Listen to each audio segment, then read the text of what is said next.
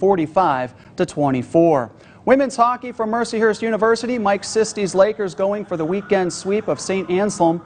No score in the first period until Mercyhurst crashing the net, and it leads to the goal by Tia Johansson.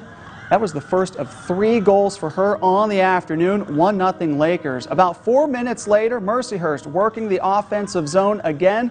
This time it's Vanessa Upson chipping it in for the Lamplighter. Her score was the first of 2 on the afternoon for her. The Lakers led 2-0 after 2 periods of play. Then they exploded for 7 goals in the final period. Mercyhurst takes the weekend series from St. Anselm by the final of 9-0.